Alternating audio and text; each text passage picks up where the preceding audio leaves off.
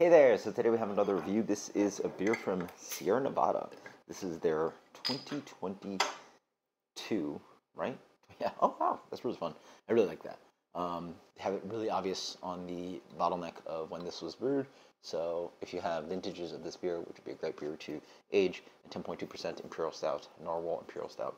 So this was bottled about less than 2 months ago, but I mean, hey, this beer is pretty much bulletproof. I would age the hell out of this guy and not worry about it. So, let's see this guy. This used to be a beer that I really did not like that much, even though I was a huge Imperial Stout fan. I think I was impressed most recently. But let's give you another kind of solid impression of this beer. How's the beer pour out? I wasn't even really paying attention. Pretty dark, like not pitch black, not like inky, but like very dark black.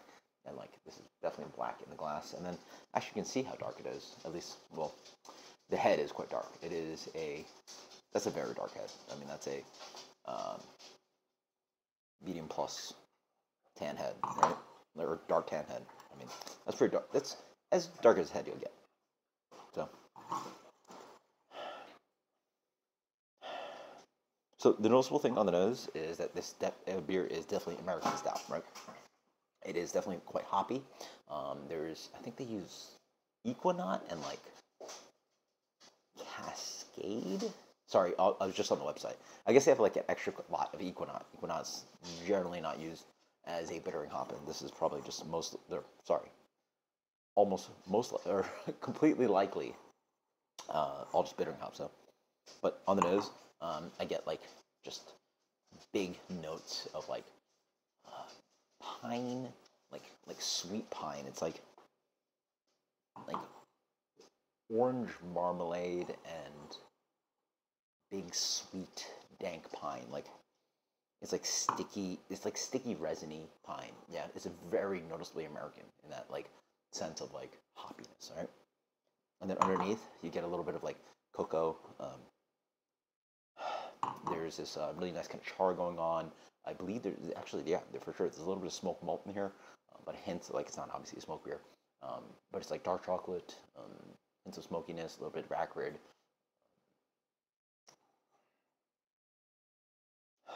Yeah, it's a really nice combination of just like the flavors that American Stout do well, right? It's like orange marmalade, pine resin, um, like espresso, dark chocolate, a little bit of smokiness, a little bit of acrid, kind of like burnt character. It was awesome. Cheers.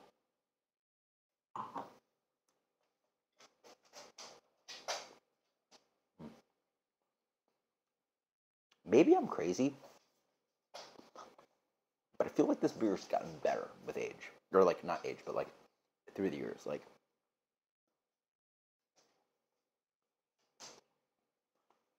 I feel like early on, I found this beer lackey mouthfeel, thin, boozy, and this to me is just like right up there. Maybe not like the best, but like up there with some of the great like just shelfy imperial stouts, like just up there, right? Um, it's so good. Like this is right up there with like Old Rasputin, Great Divide Yeti, 1050. You know, like just like listening of like, oh, that's a great question. If they still make it, Stone Imperial Stout is one of the greatest. Like I did a full blind handful of years ago. You guys can check out the review. Hopefully, I remember to post it. Otherwise, you can find it if you like search. I'm sorry. But yeah, that one won for me. But huh, I'm gonna take a gamble, and I'm gonna swear that this beer has just gotten better with age, or not with again. I keep saying the word more. Has gotten better in years. Oh man, this is good. Ooh.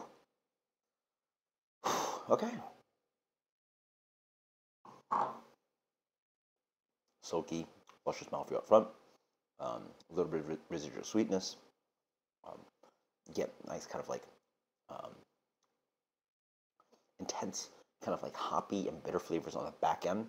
There's a combination of like piney, resiny bitterness, that flavor compound of the hops, along with just like um, actual just standard bitters, along with like kind of like roasty espresso bitterness. So it's like this is for sure a robust and very bitter beer. Baker's chocolate, dark roasted coffee for sure. Up front. Again, that really kind of expressive, kind of like pine needle orange marmalade note really comes out quite nicely. This beer is actually, despite the luscious character, not as sweet as some other imperial stouts. It leans on bitterness, but it still has a nice kind of like balancing kind of sweetness to it. General flavors fall all the way through, right? Like dark chocolate, espresso, bitterness, the pine and the coffee bitterness.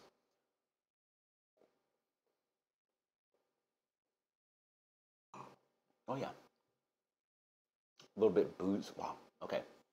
So now I'm talking about it. So this beer always felt a little bit thin and boozy. Now I got a big smack of it. So be careful with this guy. It can get a little bit boozy. Like, again, we're talking about 10% beers, quote unquote, always boozy, right? But they're beers that like sort of hide it. There's a little bit of luscious character. There's always some amount of sweetness sometimes that sort of bounces out. Now as it slightly warms up, it does have a little bit of fusel. Alcohol hits on the back of the throat. It thins out a little bit as the alcohol tends to show. So yeah, there are hints of what I remember the beer being. So maybe I'm not crazy. What I remember this beer being is still sort of there, but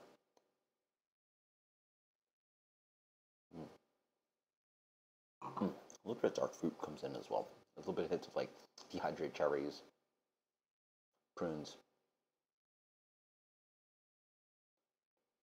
Yeah, and then like a solid, just acrid, sticky, kind of just like not quite a little bit smoke, but like just like burnt and deep and bitter, complemented by the hop bitterness. And honestly, that can be very disgusting. Like that combination of like espresso, dark chocolate bitterness with pine bitter, like right, like we're compiling bitterness on bitterness. But it hits at a point where again, like you're just right there, right? You're pushing on the wall, pushing on the door, like trying to open it up, always to the point where it's like, oh, this is nasty, but like you're just like just pushing on the door, but not quite opening it, right? So it's like right on that edge, which is quite fun. But obviously, I think for a lot of people, it'd be a little bit too intense. It is very intense beer, so quite nice. I really enjoyed this guy. That's your rating.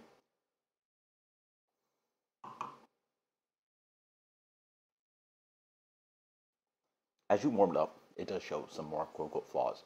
Again, very impressive with it as I had it, but then I should find my thermometer. I have like a kid's thermometer. I can just like zap it. I don't know if that would work. Just zap it right there and see like what the temp is. But I suspect I'm hitting like 45, 50 degrees. I'd recommend this guy probably at like 42, like under 45 for sure. Like I probably have it like a little bit warmer, and like as it warms up, it gets thinner, a little bit boozier. Again, I was thinking about like, oh yeah, like this beer like sort of sucked when I didn't really like it and blah blah, and like now it's so amazing, but all right, it's still fine. um, very good imperial stout.